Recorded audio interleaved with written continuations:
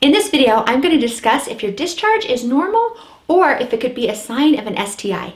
Discharge can be normal or it can be a sign of something wrong. The trouble is, how can you tell the difference?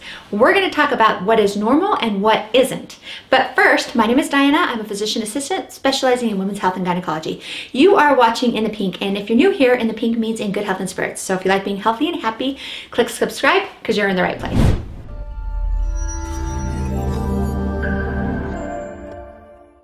So first off, STI stands for sexually transmitted infection.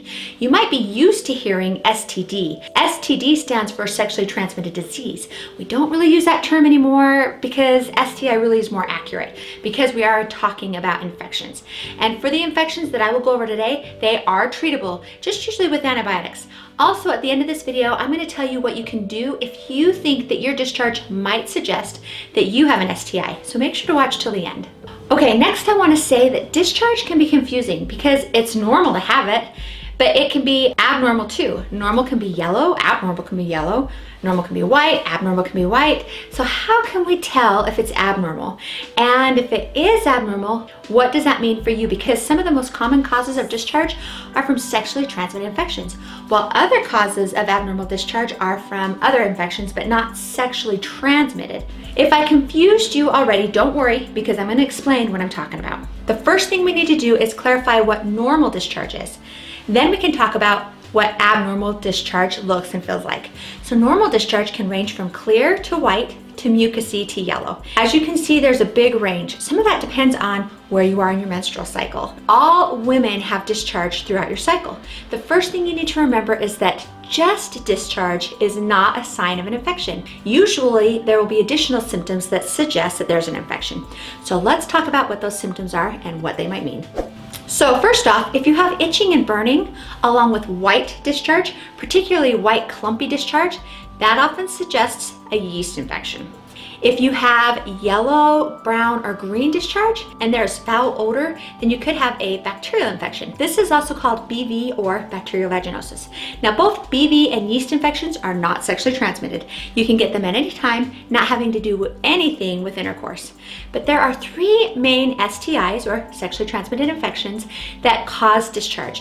And telling them apart is where it can get a little bit tricky. These three STIs are called gonorrhea, chlamydia, and trichomonas. Now the first thing that I'm going to talk about here is trichomonas. Some people call it just trick. Trichomonas is an STI, but it's caused by a protozoan, which is a single-celled parasite that invades the vagina, and it causes itching, burning, redness, and soreness of the vulva, which is the external genitalia. It can also make it hurt when you pee. It can often make you have increased discharge as well. Now the medical textbook will say that the discharge is bubbly and green and lots of it. But trichomonas doesn't always read the textbooks, so it might also cause yellowish discharge or clear discharge, and it might have like a fishy or a sour smell to it. Gonorrhea is an STI caused by a bacteria that can easily be treated if diagnosed early. But if you have symptoms and let it go too long, it can lead to more serious issues. And the tough thing is, sometimes for women, you might only have mild symptoms that you might overlook. But when you do have symptoms, it's usually increased discharge, pain when you urinate, meaning pain when you pee, pain with intercourse, and sometimes light bleeding in between your periods. Chlamydia is another bacteria that can cause abnormal discharge. You can have no symptoms at all, but if you do, it's often increased discharge as well as burning when you urinate. Sound familiar? The symptoms for chlamydia and gonorrhea are very similar, and it's really tough to know which one you have based on your symptoms alone. The only exception might be if you have a known exposure to either gonorrhea or chlamydia. In other words, if you've had a sexual encounter with someone and afterwards they told you that they have gonorrhea or chlamydia. Then if you have symptoms, you could probably assume that you probably have at least what they said that they have. But you should still get in to see your medical provider to be tested because there isn't anything in the rule books that says that you can't have more than one sexually transmitted infection at a time. That being said, if they told you that they have gonorrhea and chlamydia before you have a sexual encounter, best thing to do is wait till they are treated before engaging in any sexual activity. Also, I'm just going to throw this in right here now. If you are having sex with someone, the best way to prevent against getting an STI is to use a barrier protection, like a condom.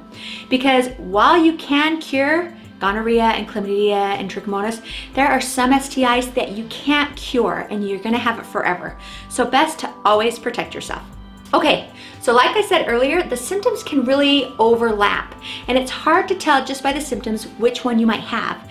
This is why when you go to see your medical provider, they will undoubtedly do a test to see what type of infection you have. Sometimes they have you give a urine sample, or sometimes they might put a small Q-tip swab into your vagina and then send that to the lab. They can then be able to tell you accurately what you have and help you to get treated. Now, if you can't get to a doctor's office, but still think you have an infection, you do have another option. There are now available tests you can order that come straight to your home privately. You collect the sample yourself, which is very, very easy. You send the sample back by mail, and in less than a week, about 2 to 5 days, you get notified of your results. If your test is positive for something, they offer you a free telemedicine visit. I think it's great if you can see your own provider so you can have any questions answered, but this new mail-in test is a really convenient option as well. I'll link that website in the video description down below. So I hope this video answered your questions. If you like this kind of video, please be sure to give it a thumbs up and hit subscribe. If you still have more questions about vaginal discharge, at the end of this, I'll put my video on if vaginal discharge is normal. Click on that video and I will see you over there.